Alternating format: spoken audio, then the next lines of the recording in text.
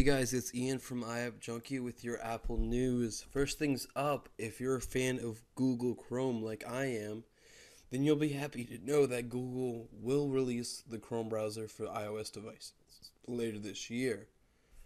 According to Business Insider, Apple receives an estimated 50 to 60% revenue share for Google searches, through the mobile Safari browser, which means for every 1 billion in search revenue from iOS devices, Apple gets around 600 million while Google gets just 400 million, which would make a lot of sense why Google would come out with the Chrome browser, which makes me happy. But the only problem is they've tried making iOS apps before and have failed pretty bad.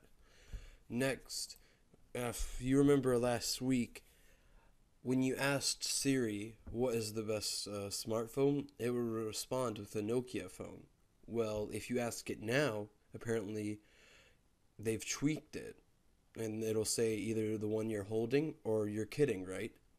And Nokia claims that Apple's messing with Siri's programming to make it favor them.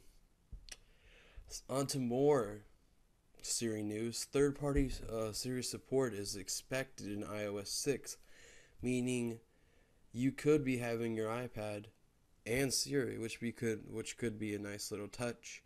It's iOS 6, as well as the possibility of Siri being supported in the iPad and other devices, will be previewed and shown at WWDC 2012, which I will have more news once that happens. That pretty much does it for today. For my app recommendation, I recommend Line Surfer, which you can pick up for free. That's right, no money at all in the App Store. That's Line Surfer. Basically, what you do, it's kind of like any other of the line games you've played. You just you surf the waves and you perform stunts and you use your skill to avoid the obstacles and do some pretty cool landings. Go ahead and check it out. Thanks for watching and make sure to subscribe.